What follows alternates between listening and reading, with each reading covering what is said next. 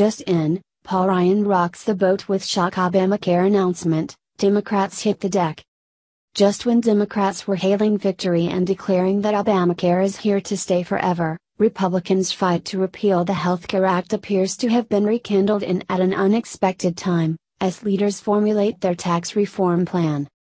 Speaker Paul Ryan, Republican Wisconsin, announced Sunday that repealing the individual mandate of Obamacare is being discussed as a possible addendum to the current tax reform plan under construction, reports The Hill.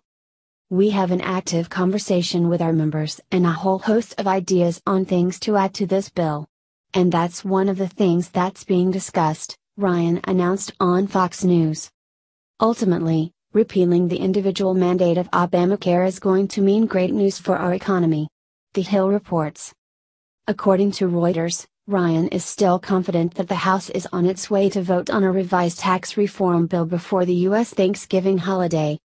President Donald Trump and a list of other key Republicans have called on Congress to include a partial repeal in their tax reform legislation, which means that this could be a sign that the Rhino hacks, even their leader Ryan himself, are finally cooperating with the president and his agenda.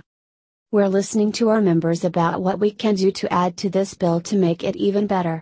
So that's among the ideas that a lot of members are suggesting that we could add to this bill to make it even better, Ryan added. So it would seem that Republicans are at last giving an ear to the voices of the American people and listening to the president. It might appear that finally the wheels are turning and the steam blowing in our Republican-led government, but we'll have to wait and see for this legislation to pull through, if it even does.